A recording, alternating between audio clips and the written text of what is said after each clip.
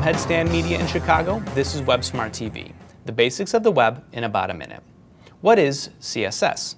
CSS, or Cascading Style Sheets, are a simple mechanism that are used in the web development world today to add style to web pages or documents.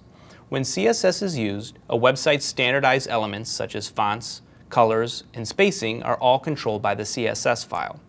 The significance behind CSS lies in its ability to separate a document's content from its presentation. In other words, CSS allows for things a document is saying to be uniquely disconnected from the way the document looks. This disconnect is actually a good thing because it means that the look and feel of a website can be tweaked, updated, or transformed without any change at all to the content that's on the page.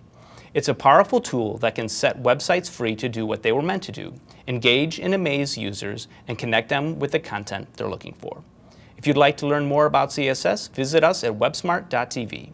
Until next time, stay smart.